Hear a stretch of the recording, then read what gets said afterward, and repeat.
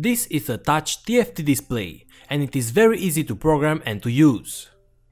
I want to make my own digital power supply, one like this one, that could control voltage, current and display the power on the screen.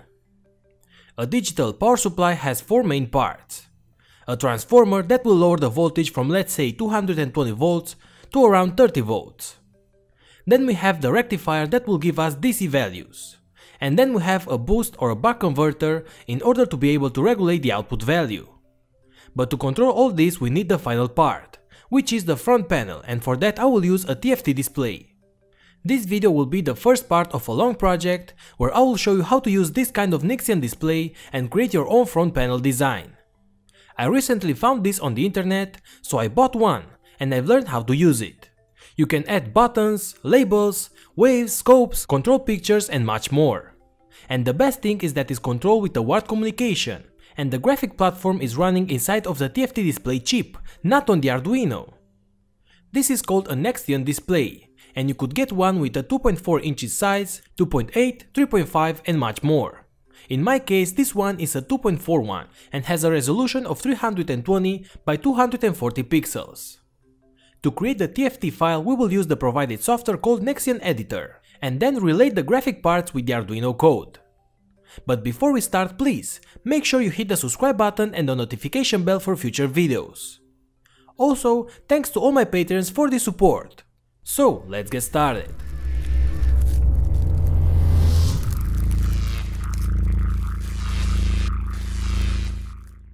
This video is sponsored by JLC PCB that offers the most economic prices for PCB services right now with only $2 for 10 PCBs of 10 by 10 centimeters. The finish of their PCB is very professional and high quality. So just upload the Gerber files to jlcpcb.com, select the thickness, the size, the quantity and so on, and place your order for amazing prices. What's up my friends, welcome back. This is my Nextion display. This is an amazing product. It could have buttons, print graphs, pictures, have sliders and much more. So imagine the possibilities. But anyway, in this video I'll make the front panel of a power supply. We will start with creating a new screen, add some buttons and send data to the Arduino. Then we will add a label to the screen and see how to receive data from the Arduino. Once that is done and we know more or less how to use the Nextion editor, we can start making our TFT file for the front panel of the power supply. So let's begin. First we need the Nextion display, a micro SD card of 8 GB or less, 4 jump wires, 1 Arduino board and the Nextion editor software. Go below of this video and download this software and install it. Open the application and let's start with a new project. Okay, so click File, New and select the folder where you want to save your project. Give a name to the project. I will name this example 2 push buttons and click Save. Now on this menu, select the type of display that you are using. In my case is this one, the NX322-4024-011. Select that and then go to the Display tab. I want my menu to be horizontal, so select that option. Now click OK and let's start the project. This here in the middle is how the display will look. Here is the output of our compiler. Here we have the selected page and in this case we have just one. Later we will add more. Next we have the toolbox and the pictures. So let's give a background to our screen. For that, before in Photoshop I've created a new file with a resolution of 320 by 240 pixels and I made this design. I saved the picture in a JPEG format with the name background1. Now in the Nextion editor, click this plus button and add that picture to the project. Now go to the toolbox and select picture. A new picture box was added to the screen. On this box on this corner, we can change the attributes of the selected element. In this case, the picture box is selected. Double click on the pick value. Here we can select the imported background and click OK. Now our screen has a background. It's time to add a simple button. Select button from the toolbox. I place this button on the left side of the screen.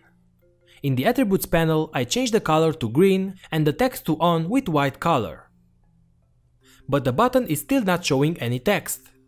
For that we need to create a new font. Click Tools and select Font Generator. I give the name to this font as Font 1 and select a height of 24 and an Arial type. Now click Generate Font. Give a name to this font and save your file. Now on this box we have the fonts, and as you can see we have one font on the 0 position. So go back to the button attribute and select font 0. Now the button works. Now let's make this button to do something. We have a press and release event. Do something when we touch the button or when we release it. I go to the press event and type print 1. So when I will touch this button I will send a 1 through the serial port. Okay, so now in the same way I make another button but with red color, off label, and that will send a 0. Now click compile and see if you have any error. If not, go to File and open the build folder. Now copy this TFT file. Go to the SD card and paste this file to the SD card. Be careful, the SD card must be empty and formatted to a FAT32 format. Okay guys, so now make sure that the display is not powered. Insert the SD card in the display card slot. Now connect the screen to 5 volts and ground from the Arduino and plug the USB to the Arduino and power it up. You will get this message that the new TFT program is being copied to the display memory. Once finished, unplug the USB from the Arduino. Now remove the SD card from the display and power back the Arduino. And there you have it. This is our graphic panel for 2 buttons. Now open Arduino and let's see the code part. Okay, so we start with the serial communication. If we receive a 1, then we turn on the LED connected on digital pin 5. If we receive a 0, we turn off the LED. Okay, so upload this simple code to the Arduino and let's test it. I connect the LED with a resistor to digital pin 5 as in the code. And there you go, I can control the LED with the touchscreen. Turn the LED on and turn it off just by pressing the screen. Okay guys, now let's see more examples. You could also use the debugger to test if your program works. In the software, click Debug. Now I can simulate what the screen would do. I click the on button and as you can see I send a 1. If I click off, as you can see I send a 0. Each command is followed by 3 full bytes every time. Okay, now let's see how to receive and display data from the Arduino. I create a new project and a new screen, and I add a background as before. But now, instead of a button, I select number. That will add a new number block on the screen. I select the background color of this block to be gray, the text white, and the same font 0 that I've used before. I set the width and height of the block to 200 by 30 pixels just to show you an example. Now this is the important part.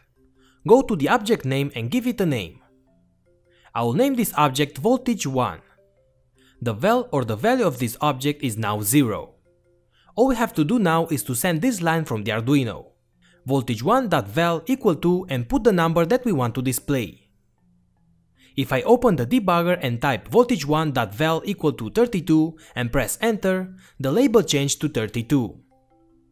So compile, put the TFT file to the SD card and copy the new file to the screen. When you remove the SD card and power it on, you will get the new screen like this. Now make these connections to the screen and a potentiometer to analog input A0. Now open Arduino and let's see the code. Once again we start the serial communication. In the void loop we read the value of the potentiometer. Now I print to the serial communication this string, voltage1.val equal. Then I print the value of the potentiometer. Then I write 3 full bytes and that's it. Compile and upload the code.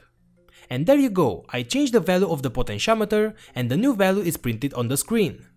In this case the analog read is from 0 to 1024. So that's pretty easy, right? Okay, now we know the basics on how to write and read data from the display. On the Nextion editor we have much more tools. Let's add a new waveform to a new screen with no background, since we don't need that anymore. I'll set the size of the waveform to 320 by 240 so it will fill the entire screen. Now keep in mind the ID of the waveform. In this case, ID is equal to 1. So save the TFT file and upload it to the display. Now when you power it on, you will get the waveform but with no data. So for that, let's open the Arduino code. We start the serial communication. To give data to the wave, we have to use this line. Add, space, the ID of the waveform, the channel of the waveform, and then the value that we want to send. So I read the potentiometer once again and map its value from 0 to 255, since that is the maximum value for the waveform. I print add, then a space, then a 1 which is the ID of my waveform, then a comma and a 0 which is the first channel of the waveform, another comma and the value of the potentiometer read. Now write 3 full bytes and upload this code. And there you have it. I have the analog input value printed on the waveform now. I can detect the noise created by the surrounding and my body, and also if I connect the potentiometer as in the other case, I can get the value on the waveform. That's pretty cool, right? Okay guys, now for the final example, I will show you how to change from page to page. So create a new project. As before, I import the pictures for the background. In this case 2 pictures, one for each page. I add a background to the first page. Now go here to the page box and click the plus icon. Now I also have page 1. Now add a picture to the second page and select the second picture that we've imported. I select page 0 and I add a button like this with a label of next. In the press event you have to type page 1. In this way, when this button is pressed, we will go to page 1. Now select page 1. Add another button to this page that will say back. In the press event type page 0. And that's it. Run the debug and as you can see, I can go from one page to the other. Imagine the possibilities of this.